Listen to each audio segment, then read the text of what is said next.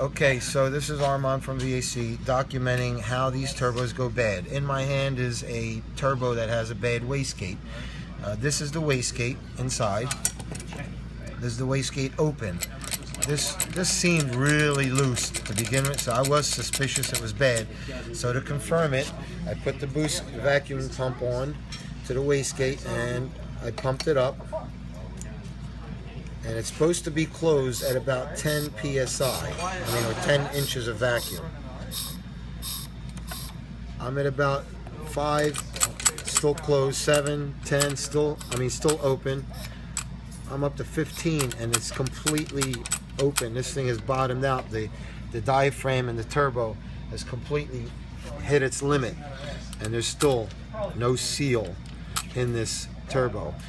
The exhaust blows in through here, goes through the spool, and if this wastegate doesn't close, of course it exits and it will not spool up the actual turbo that creates the pressure. Let me show you what a good one does. So we have a record. What's going on?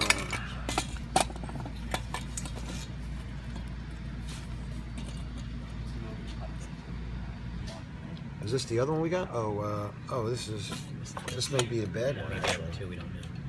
Yeah, let me go for the one I know is good. Yeah. This is the one I know is good. That's right. And put the vacuum on it.